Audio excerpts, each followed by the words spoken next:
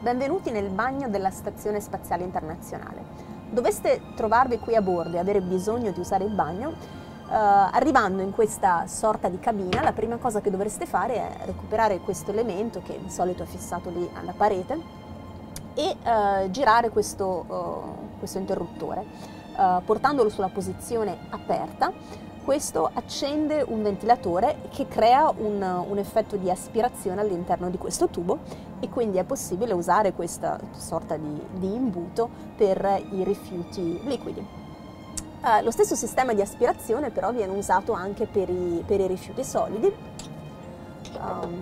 Infatti vedete qui c'è questo sedile con questo contenitore nel quale vengono appunto raccolti i rifiuti solidi e il quale è anch'esso collegato attraverso questo tubo allo stesso ventilatore, quindi questo sistema di aspirazione permette anche di fare i propri bisogni solidi in assenza di peso.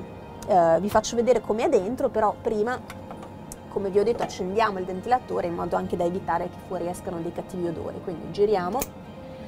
Potete sentire che il ventilatore parte, a questo punto possiamo aprire il tappo e possiamo aprire il coperchio del sedile. Si può aprire questo primo coperchio ed utilizzare questo sedile, se vogliamo, che può richiamare, può essere simile alle toilette che conosciamo a terra.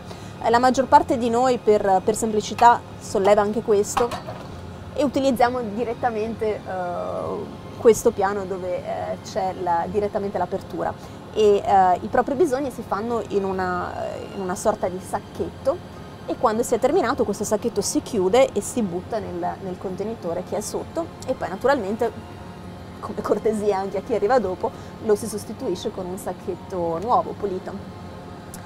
Questo contenitore lo cambiamo solitamente ogni 10 giorni. Qui per esempio c'è scritto 061, vuol dire che questo è stato installato il 61esimo giorno di quest'anno e quindi intorno al 71esimo giorno probabilmente bisognerà cambiarlo di nuovo. L'urina invece qui a bordo la ricicliamo, quindi tutto questo sistema qui dietro ha degli elementi idraulici abbastanza complessi e l'urina passa direttamente nel pavimento, se vogliamo, dove c'è un apparato che si chiama UPA che è proprio in grado di riciclare l'urina. Alla fine del processo di trasformazione diventa acqua potabile e la beviamo tranquillamente qualche giorno dopo.